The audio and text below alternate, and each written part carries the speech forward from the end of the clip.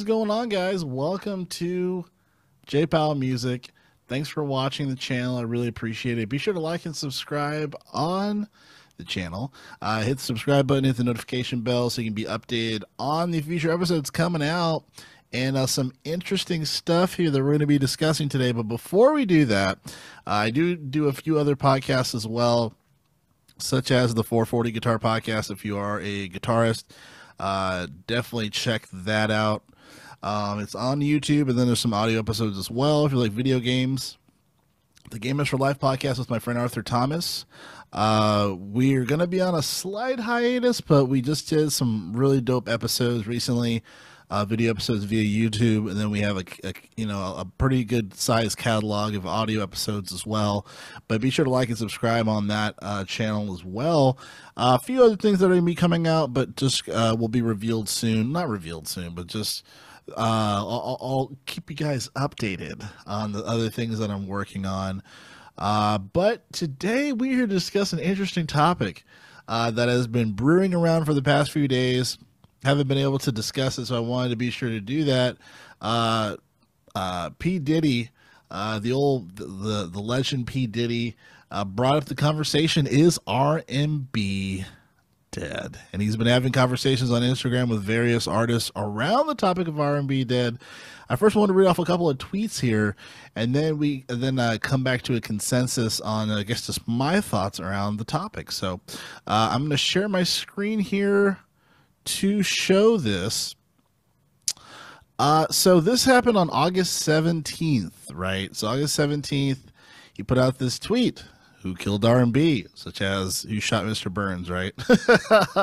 Or who killed JR, for those who are old enough to understand the connection of that. And then we have, what is your definition of R&B? To start with these two things. So who killed R&B? Obviously, this is more of a conversation starter amongst the culture, amongst people who have an interest in R&B. I don't think R&B is dead, but R&B has changed. And then also there's some other forms of music that has embodied different forms of R&B for it to definitely be competitive to the art. And I'll get more deeper into that after I close this sharing here. But then he goes to say, what is your definition of R&B, right? He starts to have some really interesting conversations. He has some interesting conversations with Tory Lanez, talking about, I want to hear love again, as Tory Lanez said, which I thought to be really interesting and poignant at the same time. Says R&B doesn't have to be toxic all the time, which I would have to agree. And then he says here on August 19th, it says, now I have your attention. I hope you all understand how important R&B is to our culture. We need more love. We need more soul. I'm not sure if everyone understands the importance, but continue to read on. It says, why was R&B and hip-hop put on the same chart to compete with each other? Can someone in charge over there explain to us why?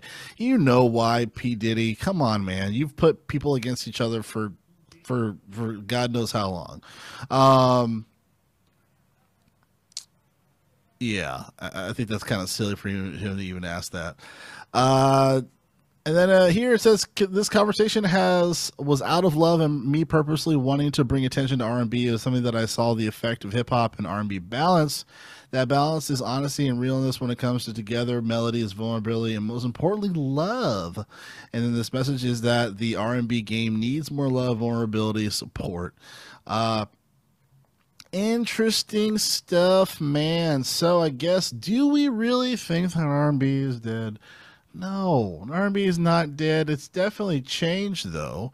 And there's been a lot of artists that have definitely had this conversation as well. So, for example, Tank, supposedly he put out his last album, R&B Money, and he was kind of discussing the factors of R&B as far as how a lot of hip-hop artists are diving more into more melodic things, more melodic natures and singing, things of that tone within, rap and hip-hop. You know what I mean? So those things have been connected. Obviously, pop and R&B is kind of has been, molding against each other for decades now. Definitely some components of R&B has been in pop forever.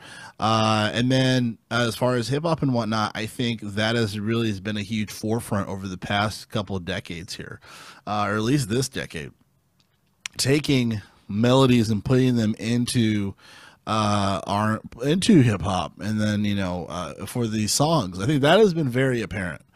And then because for example, you have like the Little Durks, you have Little Baby, Don Toliver. Even though I wouldn't consider Don Toliver a rapper, I think he would consider himself more of an R&B artist than a rapper. And then obviously you have Summer Walker, things like that. But definitely the message, to me, the messaging of R&B has changed, right? So originally, you had a bunch of songs that were very love songs. I'm on my knees begging you, please, as Boyz II Men would say. And then there was kind of a paradigm shift almost in a way where it transitioned more into the act of not necessarily love, but physical interaction, right? So we have the 112s, the jagged edges, things like that.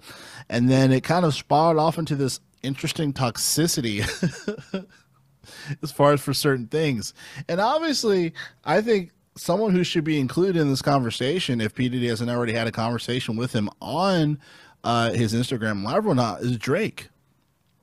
I think Drake is definitely, he's not a culprit for who killed R&B, but he's definitely someone who has mixed a lot of different genres within hip hop.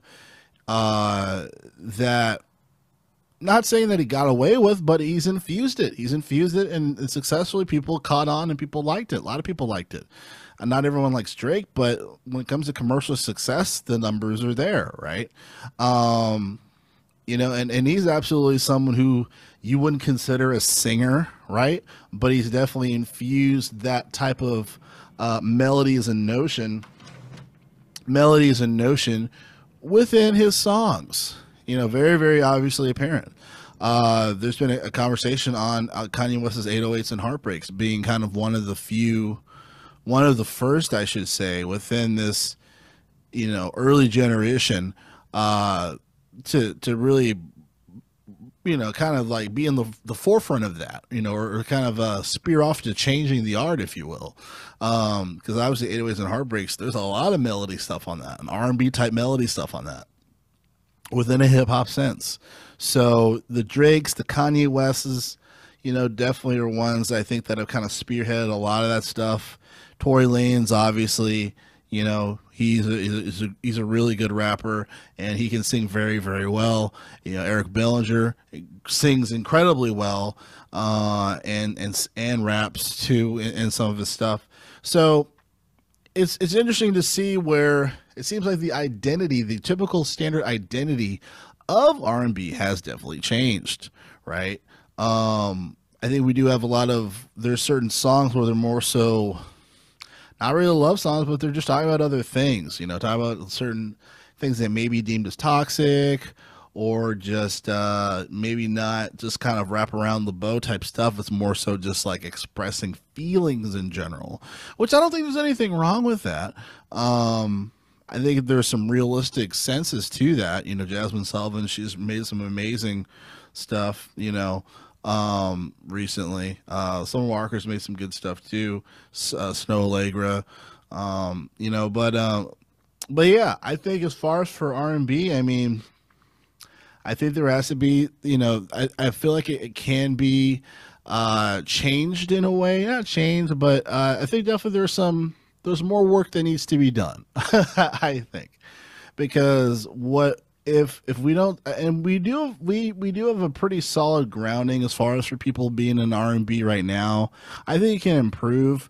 I think a lot of it is to do with algorithms as well. There's a lot of people that aren't at the forefront algorithmically when it comes to R&B. So for instance, you have like Amber Mark, people like that, where you kind of have to, like, I've mentioned this artist a few times to some of my friends or some people that I know, and they're like, oh, who's that? You know what I mean? So algorithmically, You know, a lot of these people, I think, kind of get hidden. They kind of get hidden within, you know, the depths of Spotify and all that nonsense. So I think when it comes to R&B, there definitely needs to be more love and support. But I think obviously, you know, there seems to be this weird paradigm shift of taking these things of R&B and importing it into other genres. Is that a bad thing? I don't think so.